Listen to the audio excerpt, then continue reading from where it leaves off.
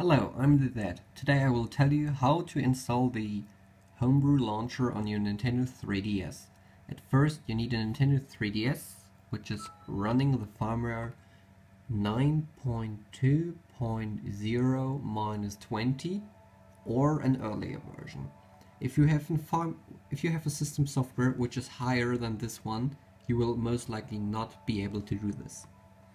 Okay, I've got one with the most recent firmware. So let's get started. The first important thing is you need an exploit game, which is this one, Cubic Ninja. You can buy it as a retail version, like I did. And you really have to have this game. You cannot do it without the game. So you need this game.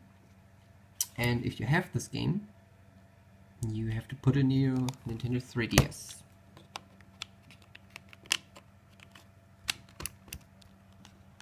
Then after you did this, it should appear on your 3DS.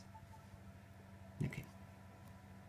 Next thing, you need an SD card for your 3DS. You most likely will have one because Nintendo ships the 3DS with an SD card. Okay. Now the thing is, you have to go to this website, smelium.net/ninjhacks or ninjahacks without an A. And on that website you pretty much have to download this. I would recommend the Homebrew starter kit, which will look like this. You will have a starter.zip, and in there you have two things, the boot file and the 3DS folder. But now, how to get the exploit working on your device? Pretty simple. You see this, well, table, I guess. You select what kind of 3DS you have, like the old 3DS or the new 3DS. The new one is currently only available in Asia and Australia, and therefore it has a J for Japanese or an E for European, because Australia is in the PAL region, so they have European devices. I have an old 3DS and it's running the version 9.2.0.20 and it's a European device. Okay, so what should I do now? I press submit and we get this QR code. Now we have to scan the QR code with our 3DS from within the Cubics game. So I will start Cubics.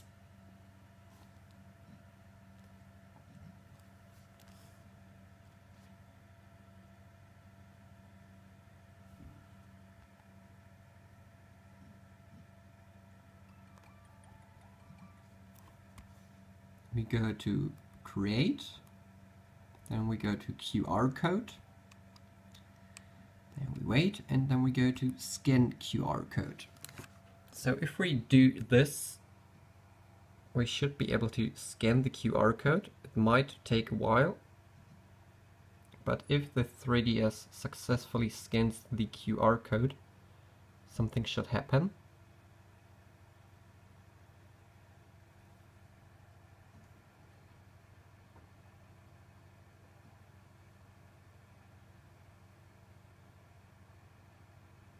And there we go. You see, it looks like it crashed, but it didn't.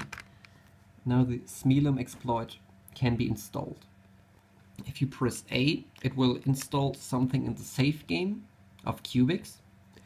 So the next time you want to run this, you just have to click on QR code, but you don't have to scan it. So you only need the website once. If you did this, as you can see, you're now on the Homebrew launcher, and there are a few Homebrews which are pre-installed because we chose the Homebrew starter kit. Example, this cube demonstration, and so on. Usually you can press B or start or the home button to return to the Homebrew menu, and if this does not work, just keep power pressed. It should let you return to the main menu.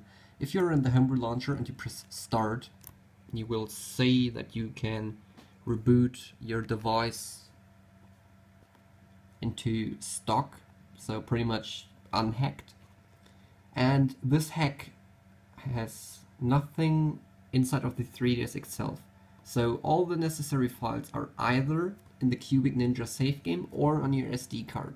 So if you break your 3DS, remove the SD card, remove Cubic, and they can't see that you used this.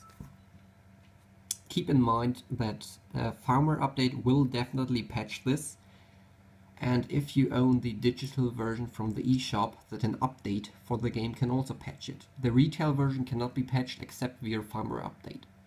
And as you can see, press A, create, QR code, and that's it. We don't have to rescan it. This is a really nice thing. It kind of reminds me of the Nintendo Wii hacks. So yeah, if you're interested in this, be sure to get the game. Be sure that your 3DS is not